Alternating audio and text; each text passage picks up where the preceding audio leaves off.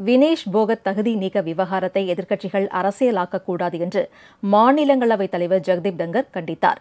ஆனால் இந்த பிரச்சினை குறித்து பேச அனுமதி மறுத்ததால் எதிர்க்கட்சிகள் அவையில் இருந்து வெளிநடப்பு செய்தன. பாரிஸ் ஒலிம்பிக்கில் 100 கிராம் எடை அதிகமாக இருந்ததாக இந்தியாவின் மல்யுத்த வீராங்கனை வினேஷ் போகத் தகுதி நீக்கம் செய்யப்பட்டார். இந்த விவகாரம் நாடு முழுவதும் மிக பெரும் சர்ச்சையை ஏற்படுத்தியுள்ளது. இந்நிலையில் நாடாளுமன்ற மாநிலங்களவையில் இன்று பூஜ்ய நேரத்தில் வினேஷ் போகத் பிரச்சினை குறித்து விவாதிக்க காங்கிரஸ் தலைவர் மல்லிகார்ஜுன கார்கே அனுமதி கோரினார். அதற்கு மாநிலங்களவைத் தலைவர் ஜெகதீப் தங்கர் அனுமதி மறுத்ததால் எதிர்க்கட்சி எம்பிக்கள் வெளிநடப்பு செய்தனர். You want to discuss it? Yes. Discuss. And who is beyond this? And how only 100 grams? Nothing else is going on record. Nothing else is going on record.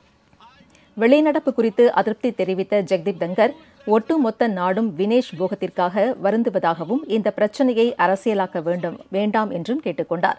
மேலும் ஹரியானா மாநில அரசு உடனடியாக வினேஷ் போகத்திற்கு பதக்கம் வென்றவருக்கு தரும் அனைத்து சலுகைகளையும் வழங்குவதாக அறிவித்திருப்பதையும் அவர் சுட்டிக்காட்டினார். The entire nation is in pain because of our girl. The entire nation is feeling the pain. Right from the president to the prime minister to myself and many more, everyone is sharing the situation. But to monetize it, to politicize it, is the greatest disrespect to that girl. That girl has a long way to go. I was so happy that the state of Haryana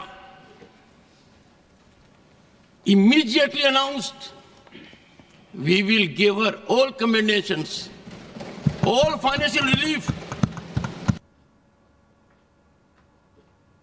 உங்கள் Raj news தொலைக்காட்சியில் திங்கள் முதல் வெள்ளி வரை தினம்தோறும் பிற்பகல் 2 மணிக்கு உங்கள் பகுதியில் உள்ள குறைகளை நேரலையில் தெரிவிக்கும் புகார் பெட்டி நிகழ்ச்சி. பங்கு பெறுங்கள், பயனடையுங்கள், காணத் தவறாதீர்கள்.